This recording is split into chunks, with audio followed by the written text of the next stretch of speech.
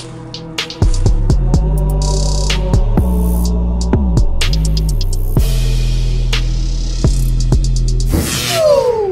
good, guys? It's your boy Clem with the Mo Messiah, back with some more Guardian Tales content. And today we have news on the upcoming KR update, and it's a little bit interesting compared to the other updates because we don't have a unique hero to talk about. Instead, we do have a couple of other lower grade new heroes coming to the game and more, including everyone's favorite event. But without further ado, let's get into the video.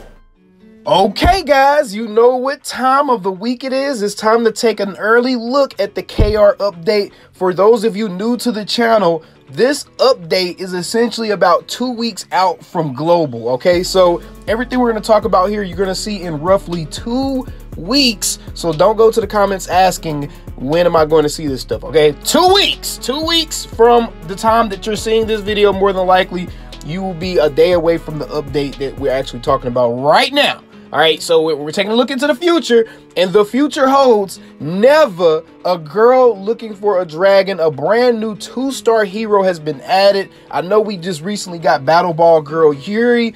I still haven't gotten her, but we also have a brand new light element dragon hunting hero. And we're going to drop another video in just a few going over her skills and translating all them pictures and all that kind of thing. So I'm going to drop a video on that in just a second.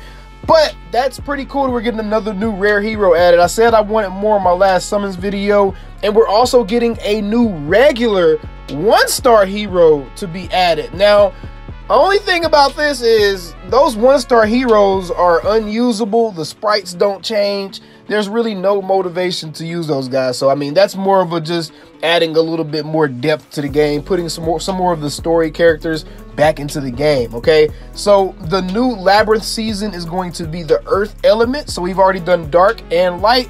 The next one is going to be the Earth element. So, those of you rocking mono Earth teams, rejoice. I know majority of the players playing the game have a bunch of Earth element heroes, all right? New collections for new uniforms, or costumes, I should say, have been added to the game. Unfortunately, that pretty floating Christmas theme that has been covering your beautiful Heavenhold for the past couple of weeks will be gone on December 31st if you are in the KR servers. If you are in the US or the global servers, then it should be like January 14th, I believe, is when you're going to see this particular update, okay?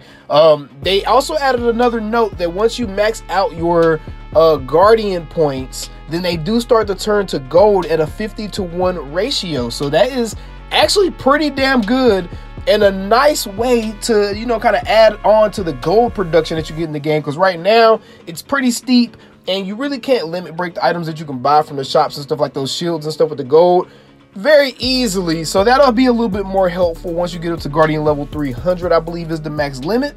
Here are a couple of different packages we're going to be getting. So if you are a pay-to-win player, rejoice, you have more hot deals coming your way, guys. And of course, we're going to have a New Year's event, and this is the hype part of the update, damn it. We got 50 free summons event, everyone's favorite event, bro. We got 50 free freaking summons coming again. That's going to be 10 summons for free on the banner of your choice for 5 days when this event rolls around, guys. It's also going to come with a roadmap event for the new year. But the 50 free summons is hype because they're going to have several different pickup heroes going at the same time, similar to what we saw with Beth. We're going to probably have about 3 or 4 different pickups going at the same time of older heroes, guys. I'm not going to add a brand new hero in this one. I'm suspecting the next update we're going to see is probably going to be the first season 2 update. So I'm super hyped for that.